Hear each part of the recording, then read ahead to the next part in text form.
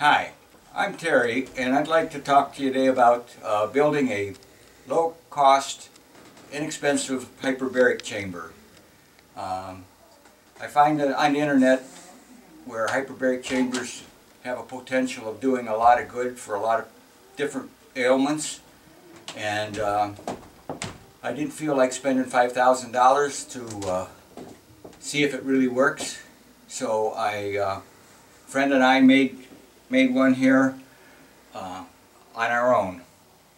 We used two 55-gallon drums, and we coupled them together with a 1-foot section of steel, and made this chamber, and it operates about 4 to 5 psi with regular air.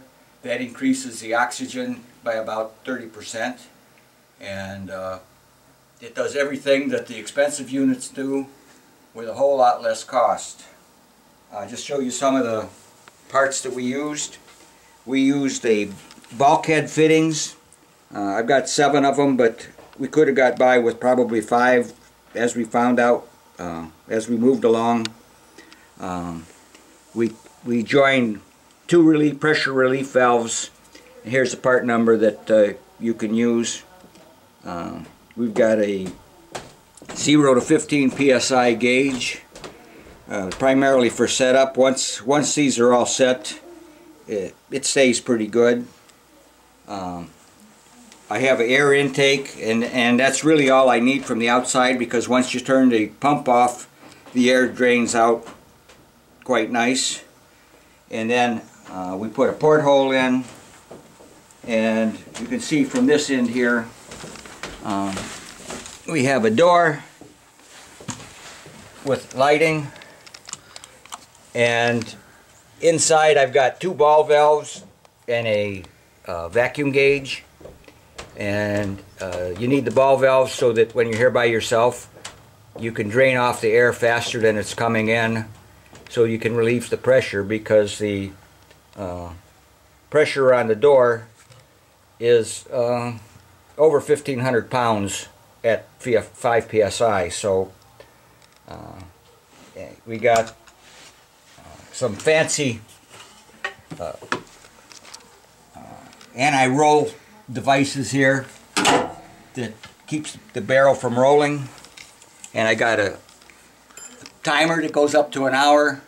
Works quite well, and I'm going to run it here just to show you what it is. The door is all plywood, and I'm using the foam sealer like you'd get it from Walmart or somewhere for your window seals. It's a closed foam seal, and it works quite nice.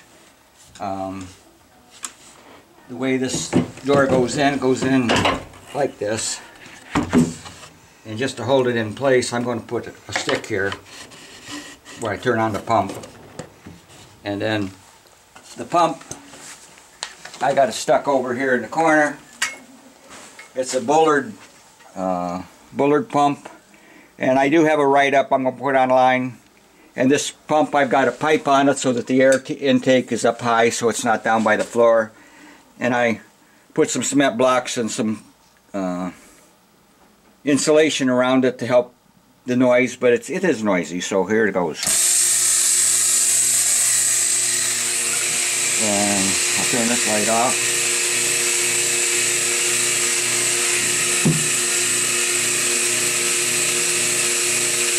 Come on down here.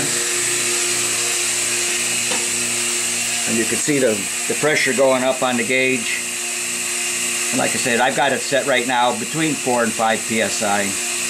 And it takes a little bit over a minute to get up